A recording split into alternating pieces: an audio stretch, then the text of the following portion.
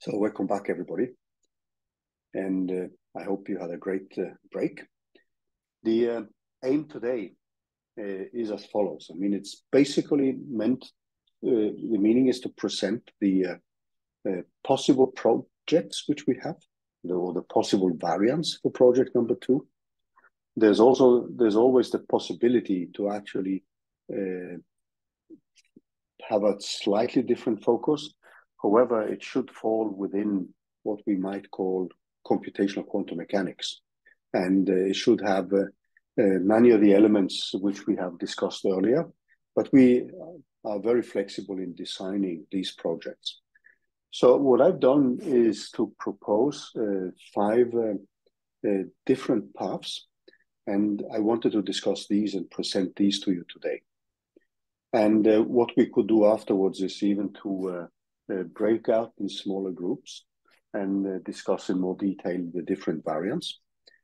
The other thing which we have done normally, if there is a majority of people who wants to focus on one specific project, then if there are something like 3, 4, 5, 6 people, then we would typically have dedicated lectures for that, or we would meet on the Thursdays and discuss the theory which is needed to get people started. And then we would then move on and just work on the projects for the rest of the semester. The type of ways we've done this is that we have often designed projects, so 1 to 2 projects which seem to attract the interest of most people. And then we've just formed subgroups, and then we've been working together and discussing the projects. So this is one possible path which we can follow. And but I would like you guys to take a look at the projects and see what you think, digest the topics I propose, and then we can have a kind of iterative process where we discuss back and forth how we actually solve these projects. And we can also set up separate Zoom sessions if that is something which fits better. Now, just a quick reminder. So if you click on the doc folder here and you scroll down to projects, when you go to 2023, obviously, and project 2, you will find the, if you click on any of these, like if you click on this project 2 quantum computing, you will find the HTML versions. Here you will find the LaTeX version and the PDF version, if that's what you prefer. Or if you prefer Jupyter Notebook or the project, you will find the same here. And also, if you spot typos and so on, just let me know. So this is one of the places where you can find the source files. A Git pull, if you have cloned the repository, does the job for you and gives you the latest update. Or alternatively, if you click on the link here, so if you do that, you would then get at the end, after we've done here, we will have the different projects, the different variants. And I wanted to say something about the different possibilities. So these are the 5 possibilities which we have set up. We've also suggested a deadline, May 31. But you probably know me pretty well now, and we are normally flexible with deadlines. The most important thing is that we get your project so that we can grade in time and send the grades to the study administration. And then typically they want the grades sometimes in the middle of June till the end of June. So we are always flexible with these deadlines, but look at them as a kind of tentative deadline and try to be done by then. Okay, so the projects which we have, there are different variants, and I wanted to say a little bit about them on the whiteboard so we can look at things with more ease. You can look at the text here and then discuss them among yourself and see which one you would prefer. But let me now bring up the whiteboard here, and then you can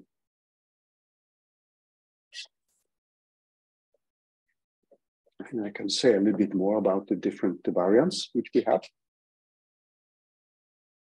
So let me take that one. So the there is one variant which we might call the traditional path. And this is an extension of the first project, extension of project 1. I just write this P1, but now with fermions.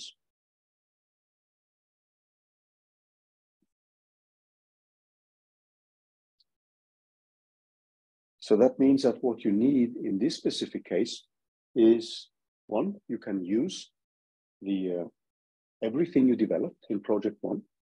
So everything you did, blocking, importance sampling, optimization part, parallelization, etc., can be reused from P1. But what you would need now is actually to add a new wave function. So you would change the wave function ansatz, which we label as a psi of t.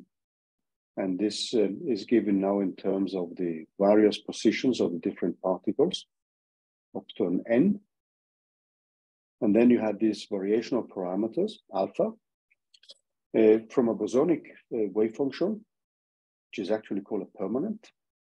So that's a symmetric wave function from a boson system.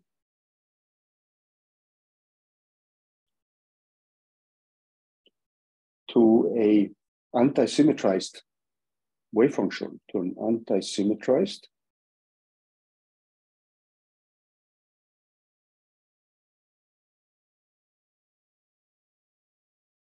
psi of t. So the anti-symmetry is something you would typically bake in a specific way. So the wave function you have for the two particle correlations, or what we call the correlated part of the wave function, or the Jastrow factor, or the Padé-Jastrow factor, as it's also called, depending on the mathematical form you opt for. This is a symmetric wave function. So it's symmetric under the interchange of two particles. However, if you want the anti-symmetry, the way you would bake that in is to define a so-called Slater determinant. So a determinant, if you now have the columns to represent a specific particle, when you interchange the columns, then that gives you a change in sign. And that gives you the right way of expressing the anti-symmetry, starting with a product of single particle wave functions. So this is a kind of continuation of project number 1. It's perhaps the easiest path. The only complication is actually to set up this Slater determinant and simulate a system of fermions. We are going to look at a specific system, and I will say a little bit about that specific system now. So you would then define a so-called determinant or Slater determinant, which is the way you can encode the anti-symmetry. So remember again that everything you do in quantum mechanics, since you don't have the exact solution, is to guess on a specific form. And that specific form of the wave function needs to obey some specific symmetries. So this is defined as so-called Slater determinant.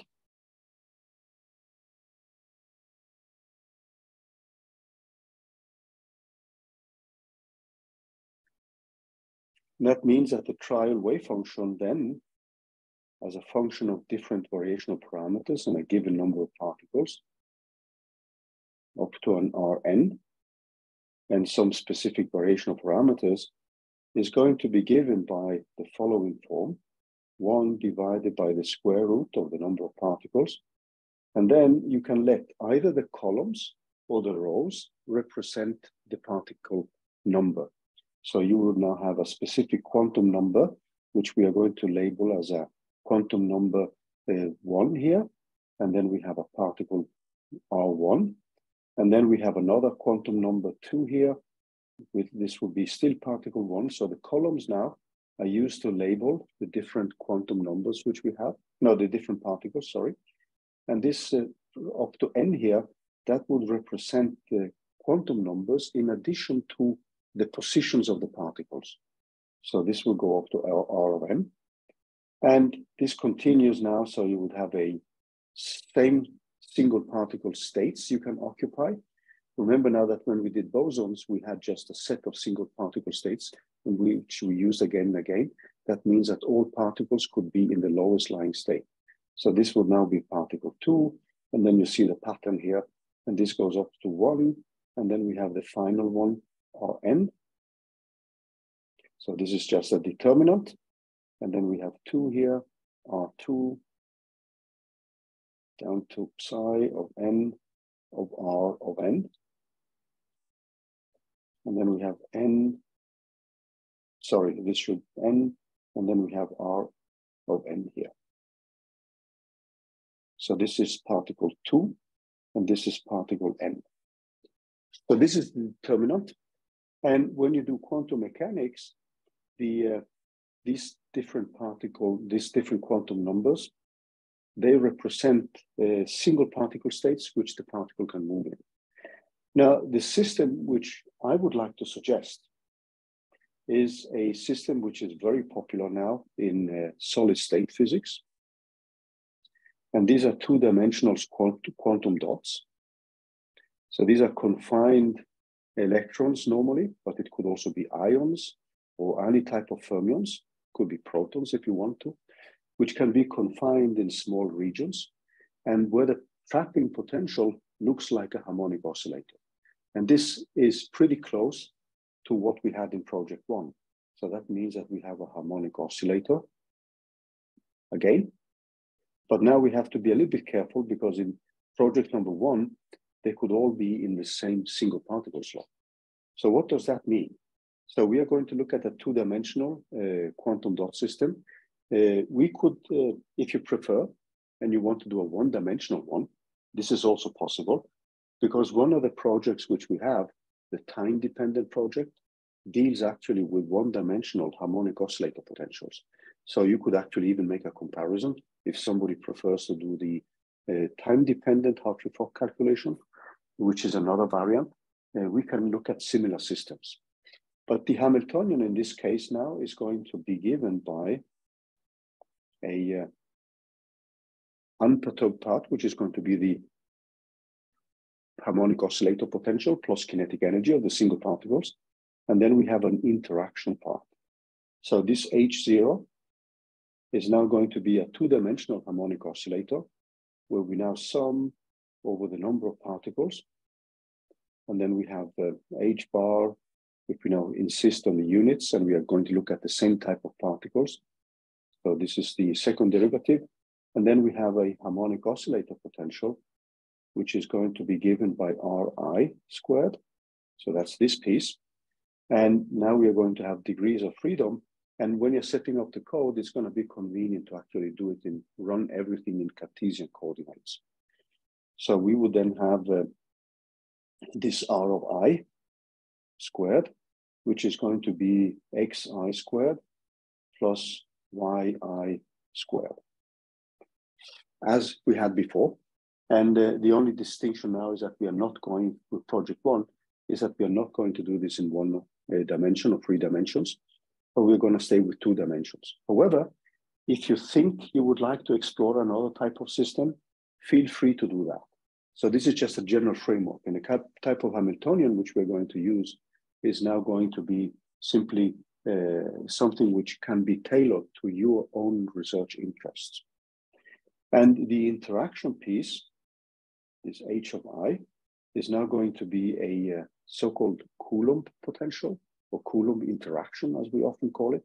And this is a double sum, where we sum over the different particles.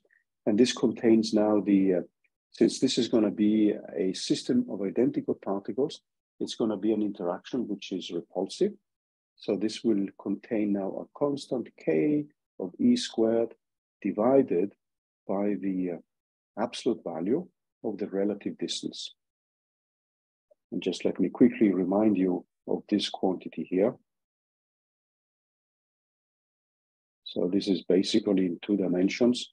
It's going to be xi minus xj squared plus yi minus yj squared. Now, with the harmonic oscillator, what we have to pay attention to now, if we look at this H0, so this H0 can then be rewritten in terms of what we are going to call, so the sum goes up to the number of particles, a double sum. It can be rewritten in terms of a one-body operator, and where these one-body operators, H0, acting, and now I'm skipping R, acting on a given state alpha of Ri, is going to be given by an epsilon alpha of phi alpha of Ri. And these functions which we have here, they are going to be the harmonic oscillator ones.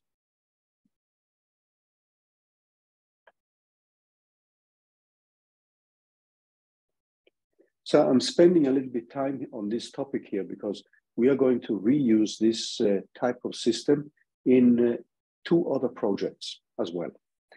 Now, when you look at the harmonic oscillator and when you have a system of fermions and you elencate the single particle energies, so these epsilon alphas, they are going to be given by h bar omega. And since we are in two dimensions, this is going to be given by nx alpha plus ny alpha plus 1. So this is the normally what we call the unperturbed energy or the non-interacting energy. And in this specific case, if you look at these functions phi of alpha, if you now go back again, these functions are going to be given here in here, and they will define the Slater determinant, which you are going to set up. So the technicality here, the difficult thing is actually to keep track of the different columns and different rows and set up the simulation of a determinant in the most efficient way. And these are things which we will discuss. And there are also lectures and guidelines on how to set up this Slater determinant. So in a certain sense, this is just project number one, but now interchanging a bosonic system with a fermionic system. Now, these quantum dot systems are popular systems for simulations of quantum computer systems.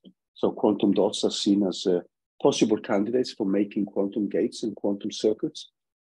Similarly, this system here can also mimic a so-called ion trap. And ion traps are also popular systems for making quantum gates and quantum circuits.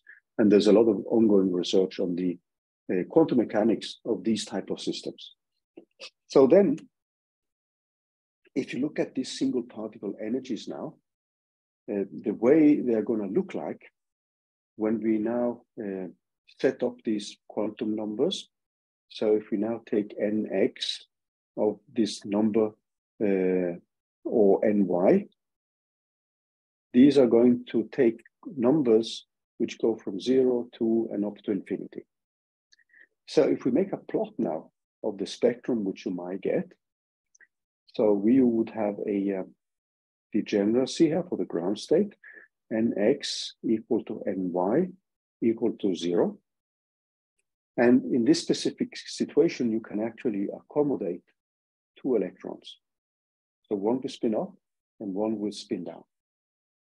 So that's a type of system you can have if you have only two electrons. So you could then assume that the ground state wave function is modeled by two electrons being placed in the lowest harmonic oscillator state.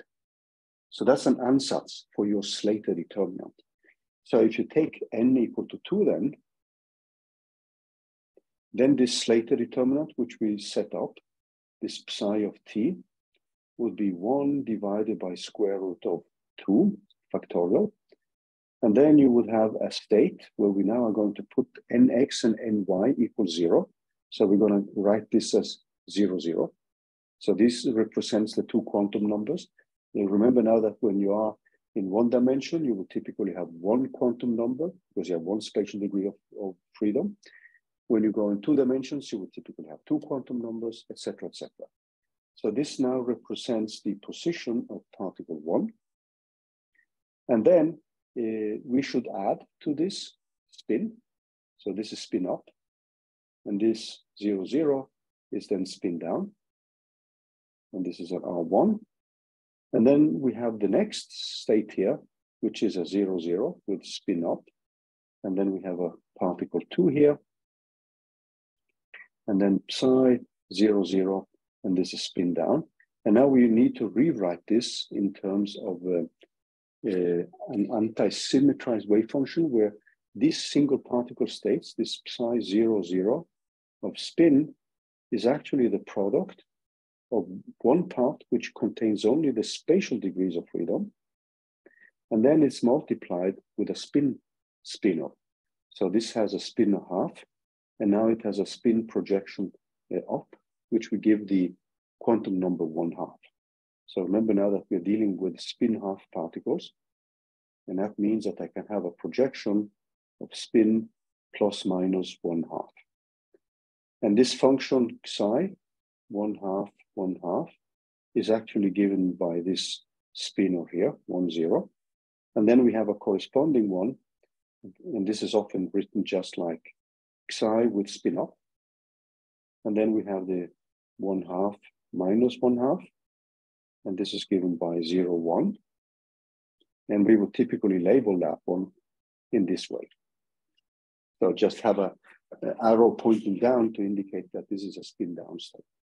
So what that means is that your wave function, this psi of t, is now going to be given by 1 over square root of 2. And then we are going to have this state psi 0, 0 of R1 multiplied with psi 0, 0 of R2 here. And this is then multiplied with the spin part, which is going to have a spin up for particle 1, a spin down for particle 2 minus, and this is where the answer, the spatial part is symmetric for the lowest lying state, and it's anti-symmetric in the spin degrees of freedom. So symmetric times anti-symmetric gives you a total wave function which is anti-symmetric. And so this is spin down for particle 1 here. So let me just rewrite this a little bit better because I need a little bit more space. So this is the spin part, spin up for particle 1, spin down for particle 2, minus, spin down, and then we have interchanged or swapped particle 1s and particle 2 here. Then this wave function ansatz does obviously not contain a correlated part. So this will be only the single particle piece. So we would then have add a so-called correlated part, correlation term. And this correlation term is now going to lead to a new wave function. So we're going to have a psi of t, which is going to be given by a psi Slater determinant part. So the function which we have here, this one, is actually psi sd. So if we add the correlation part, we are now going to have a c here for correlation. So this will be the correlation term, and that's going to be the full wave function in that case. So we will have a psi s of d, which will have variational parameters which are linked with the single particle degrees of freedom, like you had in project 1. So you would have a single particle variational parameters.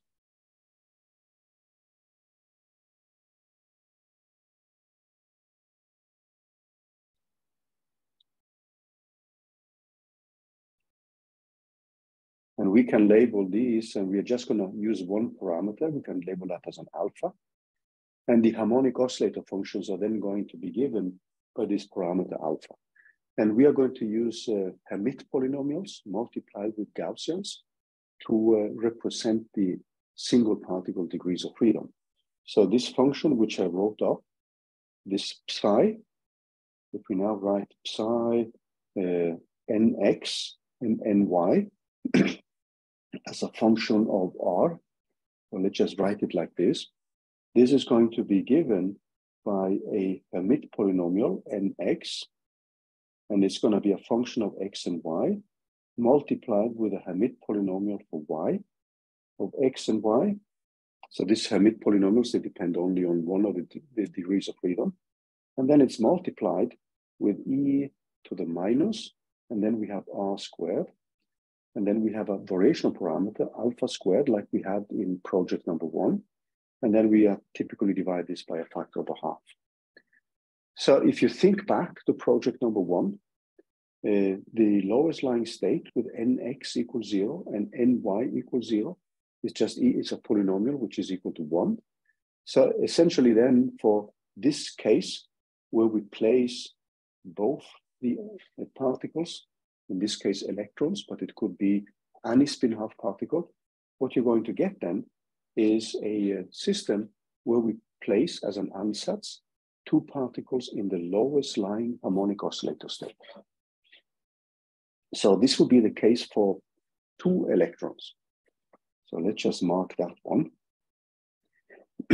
Now, what we are going to look at is something which is going to be called a filled shell system.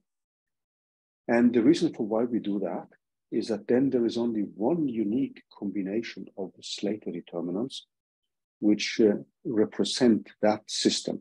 That's an ansatz for the non-interacting problem. So feel free to stop me and ask questions if something is unclear.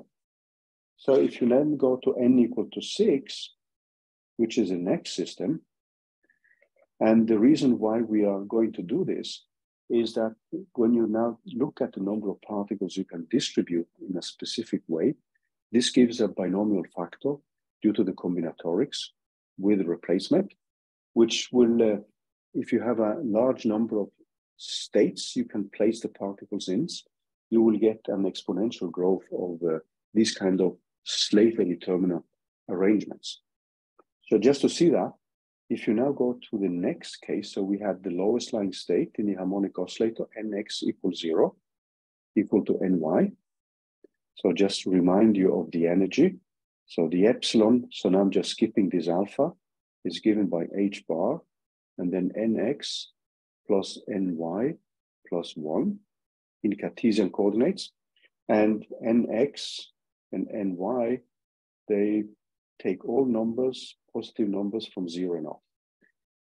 So that means that when I now look at the next system, I have a degeneracy. So I have nx equals 0 and ny equal to 1. And then I have nx equal to 1 and ny equal to 0.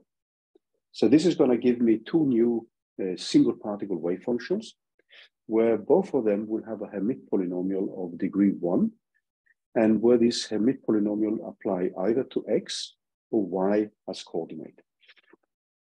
What this means now, due to the Pauli principle, so the Pauli principle does not say anything about the single particle states. However, the Pauli principle states that the total wave function has to be anti-symmetric.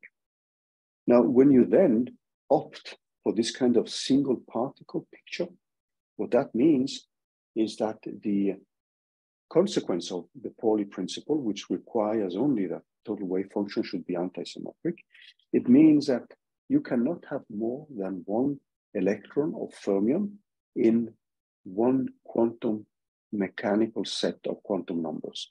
So that means that here I can have one electron or one spin-half fermion. So we are going to confine ourselves to spin-half objects. You can obviously have spin 3-half, 5-half, etc. But we are going to look at systems which can be described in terms of electrons, protons, or even ions which have only spin-half as a total spin. So that means that we can have one electron here with spin up and one here with spin down. So you can think of these as slots, and you're placing particles in these different slots. So if one of these is occupied, you cannot put another particle in it. That is a consequence of the requirement of the anti-symmetry on the total wave function. Then here we can have the same. We can have spin up and spin down. And similarly here we can have spin up and spin down. So this wave function, the single particle wave function, not the total wave function, is something you can now rewrite as a nx equal to 1. So this is hx. Now the h0 for y is just 1. So this is 0 for y, which is just 1. And then multiply with e to the minus. And then we had r squared, which is x squared plus y squared, times a variational parameter alpha divided by 2. This one, on the other hand, is going to be h0 x times h0 of y, and multiplied with this e to the minus r squared alpha squared divided by 2. And obviously this one has to be given by h0 of x and h1 of y. And h1 is actually just equal to x or y. So this is pretty simple to program. And so are their derivatives. And then I also need this factor in here. So this will be for 6 particles. And then you would have a 6 by 6 determinant. So this gives us 6 times 6 Slater determinant, SD. So let me just remind you, this is a Slater determinant. So I'm spending a little bit of time on this because the way we set up the system here applies also to 2 other project suggestions. So applies to time-dependent Hartree-Fock plus the variant which we call copper cluster. So these are just suggestions of quantum mechanical systems.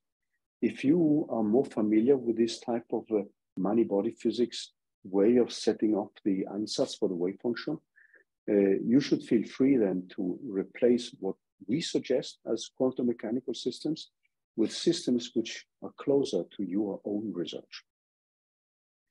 So from a time point of view, if time is something which is pressing, this is actually the most straightforward implementation of project number 2, because the only thing you need to do is to replace the total wave function with a Slater determinant times a correlated part.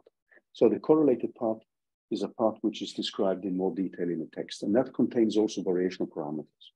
Actually, the example with the 2 electrons is the example which I have used in project number 1 throughout the discussions of the implementation of importance sampling, blocking, resampling techniques like blocking and bootstrap, and also the optimization part of the wave function.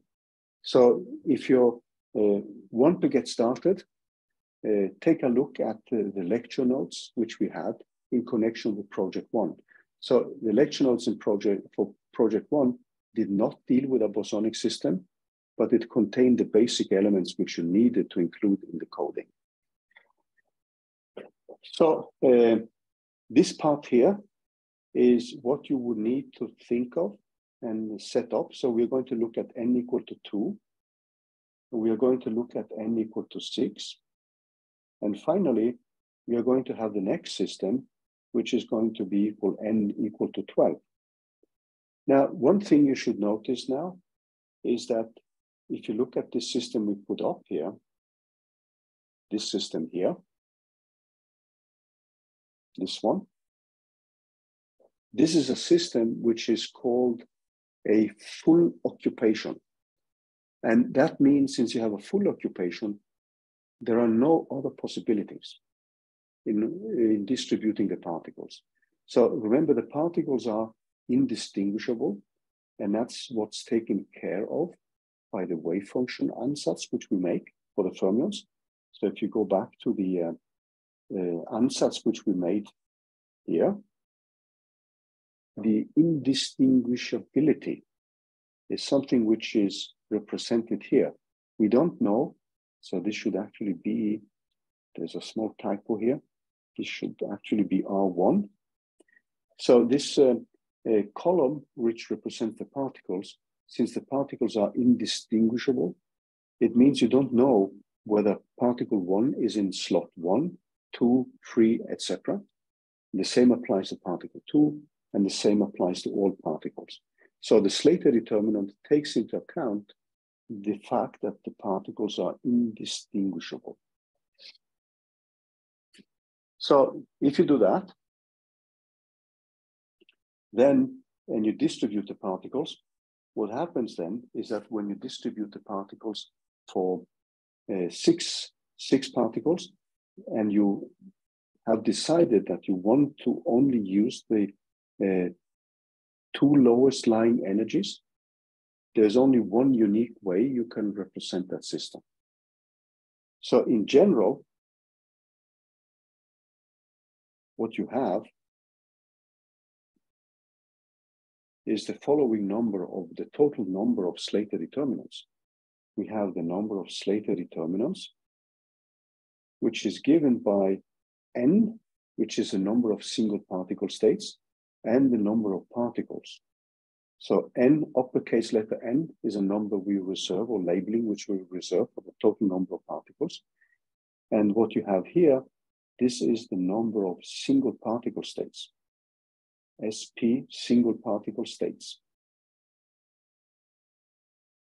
And this is given by the combinatorial factor, or the binomials, of n minus n. We always assume that n, this number n which you have, is larger or equal than the number of particles. So this system, if you now have something like 100 single particle levels, and you have 6 particles, then clearly the total number of Slater determinants grows dramatically. This is normally called the dimensionality curves in computational quantum mechanics or quantum mechanical studies. Because in principle, like for the harmonic oscillator, this number n, little n here, the harmonic oscillator has an infinity of bound states. So that means that in principle, n needs to be truncated when you're setting up a system. So what we are simply doing now is that we are making an ansatz for the ground state where we skip all the states which come above here, and we simply focus on the 2 lowest lying energy states. And the second one has a degeneracy of 2 because they have 2 possible values for nx and ny. So I hope you can excuse me for ranting on this type of system, but we are going to use this type of system for the time-dependent Hartree-Fock project, and except that that isn't done in 1 dimension, and it's simpler from a quantum mechanical complication point of view. And it's also going to be the system we suggest for those of you who would like to do the copper cluster case. But again, you can always change these systems to those which are more relevant for your own research. Then the final one is with n equal to 12. And in that case, we can also construct a unique Slater determinant by simply looking at the harmonic oscillator energies, which we can have, and the way we can distribute the particles then. So in this case, we would have nx again equal to 1 and ny equal to 0. And here we have nx equal to 0 and ny equal to 1. So the energy difference here is in terms of this harmonic oscillator energies. It's given by h bar times omega, the oscillator frequency.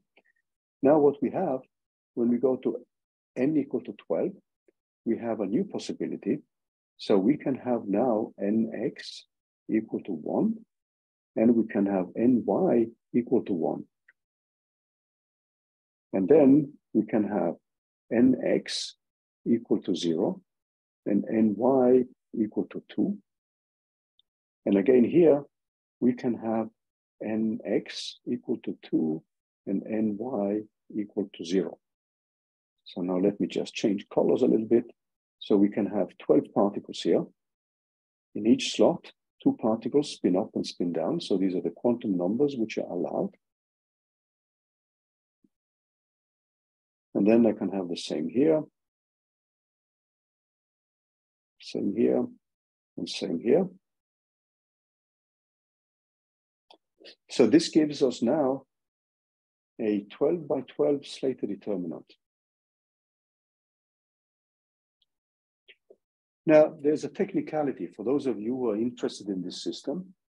And this technicality is a technicality which is interesting for us because the Hamiltonian itself will not depend on the spin degrees of freedom. So that means that spin will then be what we call a conserved quantum number. It means that the spin degrees of freedom are not relevant for us. However, we need to keep track of which spins the electrons have, because That deals with the consequence of the Pauli principle.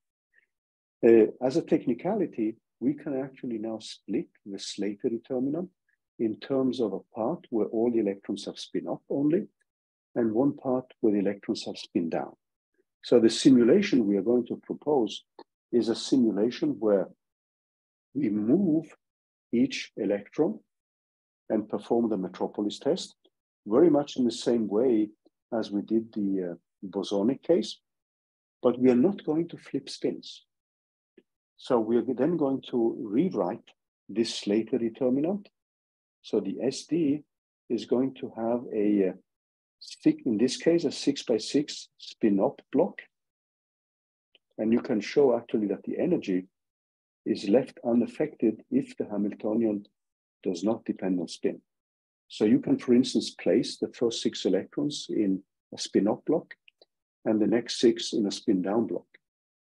You will ruin, during the simulation, the anti-symmetries. However, the energy will not be affected. So these type of calculations are calculations which simplify, because then you don't need to flip the spins of the different particles. So you have a calculation where we only are dealing with the spatial degrees of freedom, as long as the Hamiltonian does not depend on spin. If you wish to, you can obviously add spin flipping as well. There is nothing which hinders you from doing that. So this type of system which we are suggesting, this can be reused, or the setup which you see here, that can be reused for the time-dependent Hartree-Fock project and also the copper cluster type of project. So that's why I wanted to spend some time on this. It's an extension of project 1. So everything you developed in project 1, everything actually, can be reused here. So that makes life a little bit simpler. Yeah, go ahead. I have one question. For the NXS2 case, the Hermite polynomials are chosen in a way such that the NS2 case is orthogonal to the NS0 case. Alpha changes due to the interactions between the particles. Then no, we're going to keep the same alpha actually. So we're going to make a simplification. We're not optimizing alpha. No, we would be optimizing alpha, but only in the. So you could actually, you can do two things there. You can have a dependence on alpha in the Hermite polynomial as well, but you can keep the dependence on alpha. So actually, if you want to do this properly, you should have a alpha dependence in here as well, right? But we are just going to have an alpha depend. You can choose actually. You can choose to have the alpha dependence only here, or if you want to be more consistent, you would have an alpha dependence here and here. But so then in the second case, you just ignore the fact that the NS2 and NS0 single particle wave functions are no longer orthogonal. Yeah, but you can actually construct them to be orthogonal. But remember now that the H2 polynomial is orthogonal by construction to the H0 polynomial. Doesn't it assume the width of the Gaussian? You don't need to do that because the Hermite polynomial by constructions are orthogonal to each other.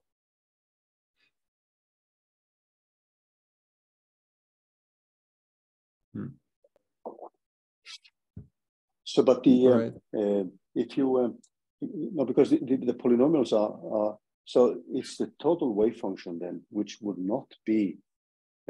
So you're thinking of the total wave function, right? Not the Hermite polynomials by themselves. Yeah. I mean, yeah.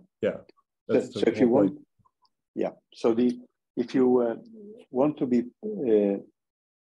really consistent here, you need to have this alpha parameter also in here and in here. Right. Yeah. But the Hermite polynomials by themselves, they are actually orthogonalized.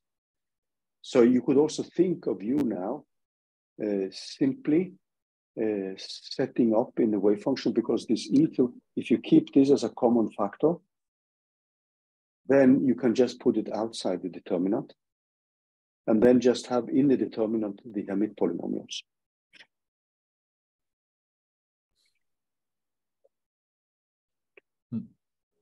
So there are. I mean, this is something which you can actually discuss. The code which I have, I would have the alpha dependence in the Hamid polynomials as well. So that means that when you do but there would only be one alpha parameter.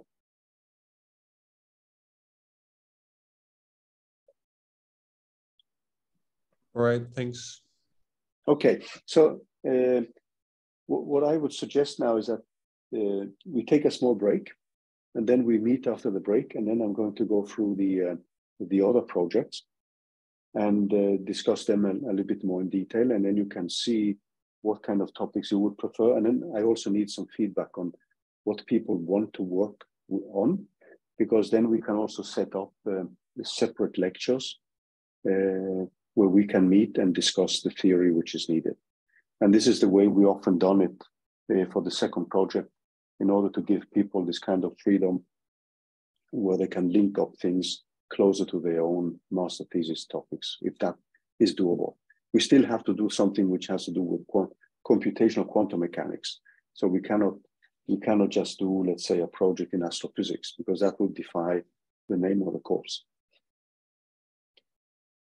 Okay, let me pause the recording. So to summarize, there are 3 projects which have a kind of similar quantum mechanical system, where we are going to deal with fermions. So the first variant of the project is a continuation of project 1, and you can essentially reuse everything you developed for project number 1. So the only technical difficulty then is to add these Slater determinants and then encode them in an efficient way. Because now, when you look at the trial wave function, if we look at the metropolis test, what you end up with then is a metropolis test where you could, if you want to program things in an inefficient way, recalculate the Slater determinant every time you perform a metropolis test. Now, doing that is highly inefficient. And one of the reasons why we move one particle at a time is that you can rewrite the Slater determinants in terms of smaller terms, which then can be evaluated easily. So you don't need to evaluate a Slater determinant every time you have moved one particle. This is a technicality which is related to a rewrite of a determinant in terms of subdeterminants. And when you take the ratios, you only need to take into account the single particles which you have moved, and then take the ratio between single particle states. Because if you want to evaluate a 12 by 12 determinant every time you move a particle, so suppose you run 1 million Monte Carlo cycles, and then you have 12 particles, this means that you would be doing something like 12 million evaluations of a determinant. And a 12 by 12 determinant, a determinant in general, an n times n determinant, requires n cubed floating point operations. So this is something you want to avoid. And the technicality, which is perhaps the only complication in this variant, is how do we implement this Slater determinant the most efficient way. So let me switch back to the description of the projects here and then move on. So as I said, the project which now deals with variation of Monte Carlo for fermions is a continuation of the project number 1, but with a new trial wave function. The same type of system is something which we would also have for the time-dependent Hartree-Fock variant, except that then you're just going to go down in one dimension. So this is something which Øyvind has developed. And for 2 years ago, when we run it, we had actually a pretty substantial group of people. We had 5-6 people who actually worked with this project only. And The project here has a lengthy description. If you go to this link here and you move on to that, you will find the different tasks here. And in this specific case, there is a scientific article which we are going to reproduce. And this is an article by Zangelini. And that is a simulation of a time-dependent problem using Hartree-Fock theory. So this is something which may be more relevant for those of you who have studied many-body physics, and also those of you who come from material science and are familiar with the density functional theory. So Hartree-Fock theory is a slightly simpler variant than density functional theory, or DFT. And time-dependent DFT is something which plays a very, very important role in the studies of dynamics of quantum mechanical system. It's a mean field approach, so that means that you will not treat correctly all the correlations. So Monte Carlo calculation is actually treating correlations better. However, this is something, if a system is weakly correlated, which often happens with the electronic systems, if you're looking at molecular physics or atomic physics or quantum chemistry, the system is governed by some kind of external potential which traps the particles, and electrostatic interaction like the Coulomb interaction. That means that for those of you who are more into this kind of study direction, this project could actually be of interest. And we've always designed it because we have people from quantum chemistry, we have people who are interested in the dynamics of quantum mechanical systems. So the dynamics is essential if you want to simulate, for instance, simulate theoretically how a quantum gate and quantum circuit will function, or if you just want to study the response due to an external field on a quantum mechanical system. So I won't go that much in details here, but you can actually follow us, and you will see now the single particle basis here contains very much the same as we had before. So we are going to use a harmonic oscillator, except that now this is a harmonic oscillator in one dimension. So there's only one quantum number, and this is this nx. So you could, if you wanted to, you could look at this system without the external field. So this represents the action of, let's say, a laser acting on a field, on a system. And it's a classical electrical field, which is acting on the system. So it's not a quantized electrical field, just to simplify things. We are assuming then that this is a good approximation. And then the one body part of the Hamiltonian is simply kinetic energy in one dimension plus the harmonic oscillator. And the potential here, in order to avoid divergence at in positions where xi minus xj are equal to 0, there is a kind of factor here, which is often called a screening factor or a shielding factor. And this is just to avoid the divergences. This is the potential which was used by Zangelini. So that means that for a different number of particles and trapping frequencies, we do actually have a system where we can compare with the paper which we have here. And what Øyvind has developed is actually the way we can discretize and set up the matrix elements of the one-body operator, which we have here, and the two-body operator, which is the Coulomb interaction. And we are going to look at something which is called restricted Hartree-Fock. So if this is of interest, and if you're dealing with density functional theory, this is, and you want to understand a little bit more about time-dependent density functional theory, this is actually a very good way to get started. So for those of you from material science, this could actually be a very interesting path, if that is of interest. Okay, so I'm going back to the projects, and normally what we have done then is to form project groups and then discuss the theory separately. So this is something which we like to do, but it gives us an extra burden because we need to set up extra sessions, but it has been functioning. So that's these projects. there is also another variant here, which is essentially you taking project number 1 and replacing the trial wave function which you had with a neural network. So I wanted to say something about that variant as well.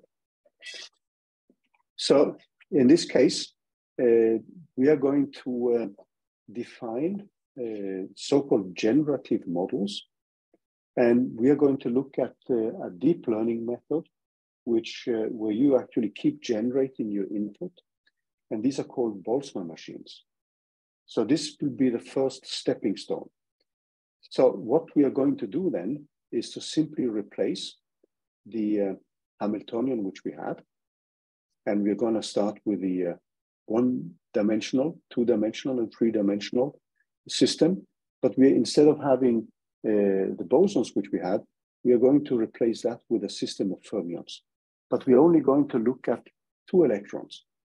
Now, if you wish to, you could now replace that one with a wave function you had from project number 1. So there's nothing which hinders you to change the type of system we suggest with systems which are closer to what you want to do. The reason why I bring this up is that you have codes in my lecture notes for project number 1, which essentially do a variational Monte Carlo calculation with blocking, with optimization, with the important sampling for this system. So you can actually reuse all these codes. The thing you need to change is actually the trial wave function. And this trial wave function will then be replaced by a neural network represented by these so-called Boltzmann machines.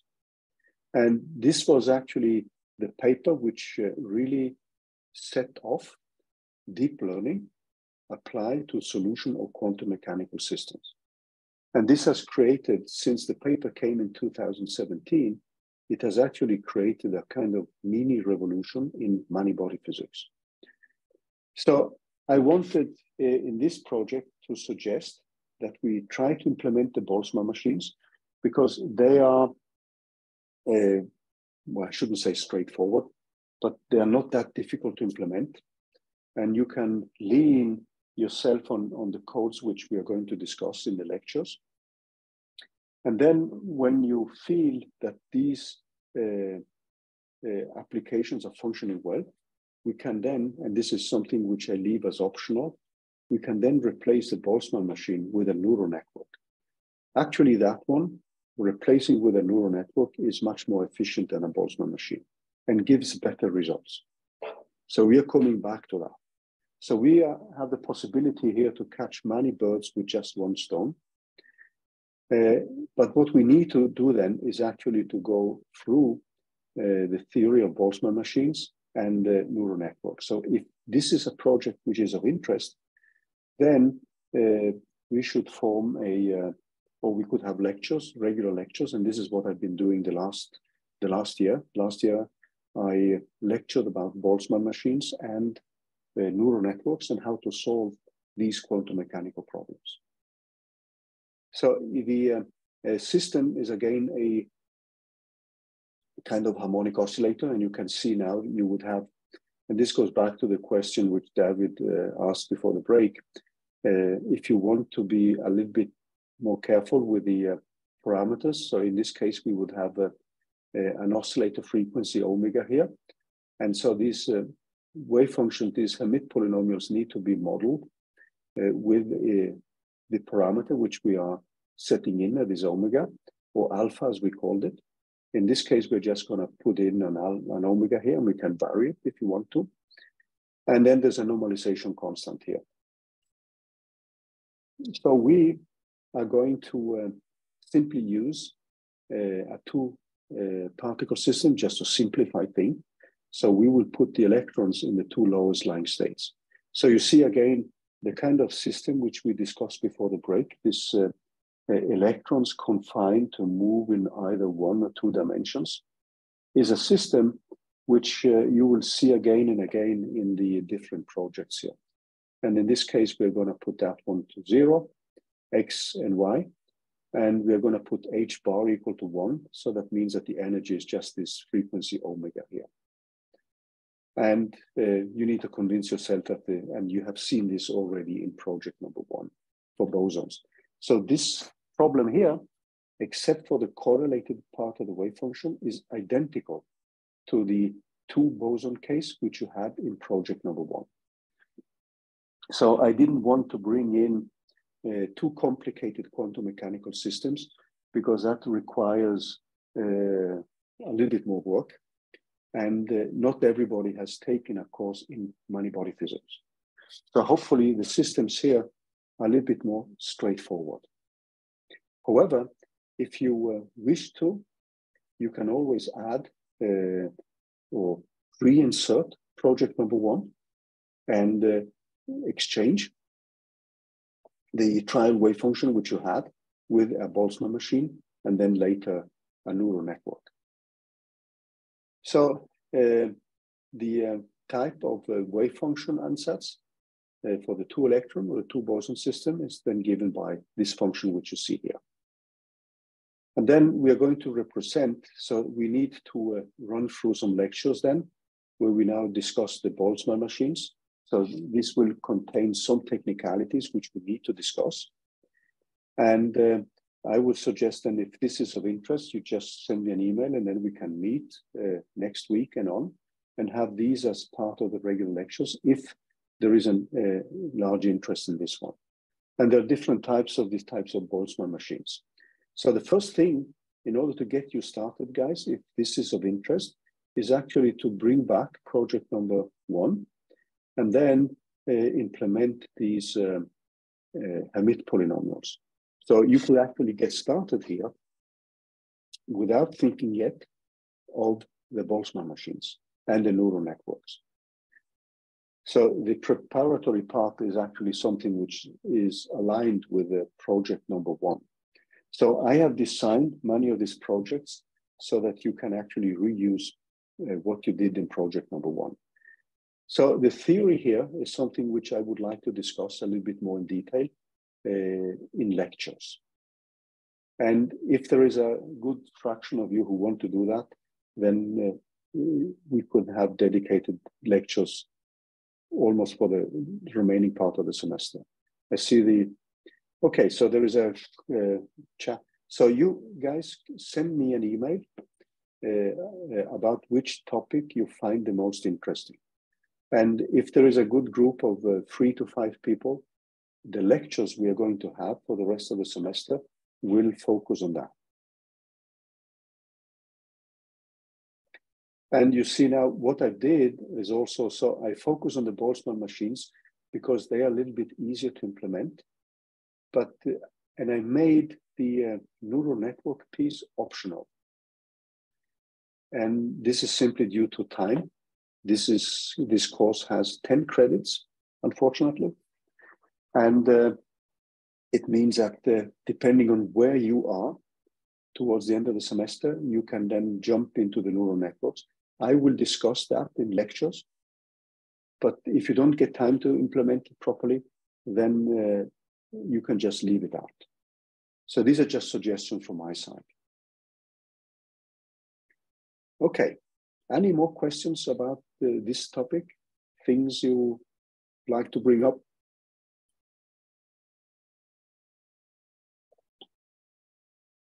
Okay, so the if there are no questions, and if there is enough people who are interested in that, I would then suggest that we use the rest of the semester to discuss Boltzmann machines and neural networks applied to the solution of quantum mechanical systems. But I need some feedback, and I'm going to send an email to everybody because I would like to hear your opinion about these things. So we've discussed this project, variational Monte Carlo. The time-dependent Hartree-Fock is also something we have discussed. And now I wanted to say something, so there's a typo here. This should be copper cluster theory. This project here is actually a project where I would recommend it only to people who have taken a course in many-body physics. So this is really a topic which requires some more knowledge about many-body physics and many-body methods. So the copper cluster method is actually a traditional many-body method, which is widely used in quantum chemistry, nuclear physics, atomic physics, molecular physics, solid state, basically all physical systems where you solve either a non-relativistic or relativistic quantum mechanical many-body problem.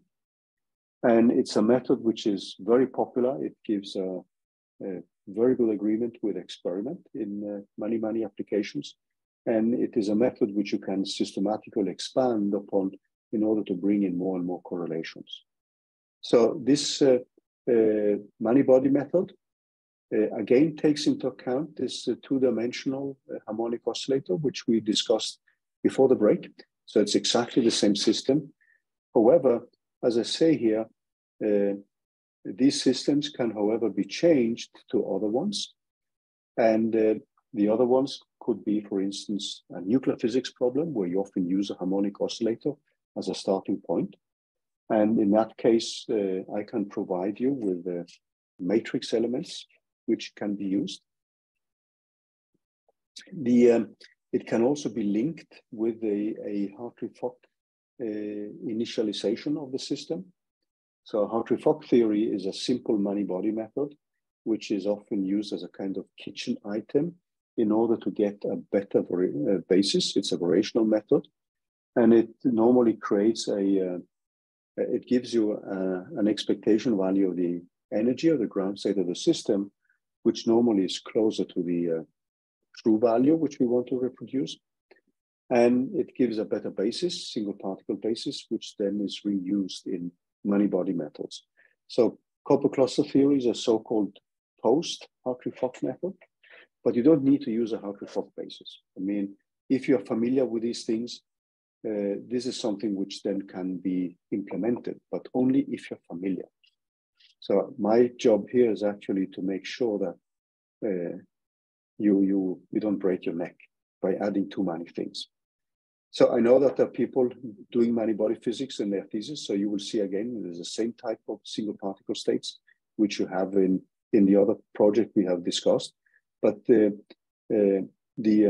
quantum dot case applied to the solution of the copper cluster theory is something which actually requires that you've done many-body physics, or that you're starting your thesis work and this is the many-body method you want to implement.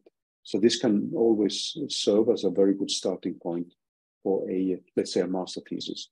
And we've also had people from quantum chemistry having to code the copper cluster method as part of their startup for either the master degree or a PhD. So I won't say more here, but this is one possible path. And as I said, I want to emphasize this. This is a project which requires that you have some knowledge in many-body physics and that you have gone through things like Hartree-Fock theory, full configuration interaction theory, some many-body perturbation theory or similar approaches, or Green's function theory, if that's the many-body method which was taught. Okay, so that was the fourth variant. Then there is a quantum computing variant. This follows to a certain extent another course, which is called Physics 5419, which deals with quantum computing. And this is also a topic which requires that you have some knowledge about quantum computing. So I designed that because I know that there are people who've been interested in that. And it implements a method which is, so it has a nice overlap with this course here. So it follows actually this course, Physics 5419. And there are some recommended lectures from week 10 and week 11. And there is an article here which implements a method which is called the variational quantum eigensolver. And this method is described here. And the variational quantum eigensolver is basically a variational method like the variational Monte Carlo method. And you need to calculate gradients. But now you need to calculate gradients of a Hamiltonian. which has been rewritten in terms of Pauli X, Z, and Y matrices. And there's actually a scientific article here by Maria Schultz, which gives you the expressions for calculating the Pauli matrices. It's set up in a sense that you can use a popular software, which is called Qiskit, or you can actually develop everything yourself. This is also fully possible. And in these lecture notes, you will see actually how you can build up these systems. So the quantum mechanical system, so when you do computations with the quantum computing algorithms, you then represent everything in terms of qubits. And qubits are the way we're going to set them up. They can be represented by a spin-up and spin-down spinor, for instance. And these are eigenfunctions of the sigma Z matrix, which means that you often then want to rewrite a Hamiltonian in terms of sigma Z and sigma X and sigma Y matrices. The sigma X and the sigma Y can be rewritten in terms of a sigma C matrix. So this is a simpler system where we have a Hamiltonian, which is a 2x2 Hamiltonian, like this. And we rewrite that one in terms of Pauli X and Pauli Z matrices. Actually, there's something which went wrong here, but your Hamiltonian interaction part has a diagonal matrix, a Pauli Z matrix, and a Pauli X matrix. And then the first one is just to solve this by standard eigenvalue solvers, which can be done analytically because it's just a second order problem. And you just calculate the square roots and then you have the solutions. The part which becomes interesting is that you can set up this in terms of either Qiskit, which is a popular software for doing quantum computations, or you can actually set up everything yourself. And the next part is a Hamiltonian, which now becomes a 2x2 Hamiltonian, and it's going to look like this. And this H of X, so this is the sigma X matrix. So just a tensor product of a sigma X and a sigma C matrix. And this is a quantity which then can be solved by a quantum eigensolver. And so you would have to compute the eigenvalues using standard eigenvalue solvers first. And then the next step is actually to use the VQE method, which is a variational method, where you then would vary the angles of a qubit on a Bloch sphere in order to find the optimal energies. So this project here requires, in a way, that either you are familiar with the what we have described here, or if you have taken a course like Math 3420, which is called quantum computing. So these two last projects which I have designed, they are more tailored to people who have some basic knowledge from the beginning and are interested in solving these type of problems. And the basic literature here is based on this review article on the variational quantum eigensolver, which is one way to find eigenvalues in what's normally called the noisy era quantum computers. And then you would also need to calculate the gradients of the Hamiltonians in order to optimize the variational parameters. So again, here, you can reuse. The nice thing here with this project is that you can reuse the gradient optimization you developed in project number 1. The only difference now is that you would have the angles, which represents the way you can set up a single qubit on the so-called Bloch sphere. And varying these angles, you can then find the variational minimum. So it's a variational optimization problem at the end. But you need to rewrite the Hamiltonians or the matrices you want to diagonalize in terms of sigma X and sigma C and sigma Y matrices. So this defines roughly the projects which we have cooked up. You should, however, not feel limited by what we have cooked up. So if you have some other ideas or things you cherish, I mean, please let us know, actually. So what I would like to do now is the next 15 minutes before we switch to the lab. And I would suggest that today we look through the projects, we can discuss them and internalize and figure out what we would like to do. And then send me feedback.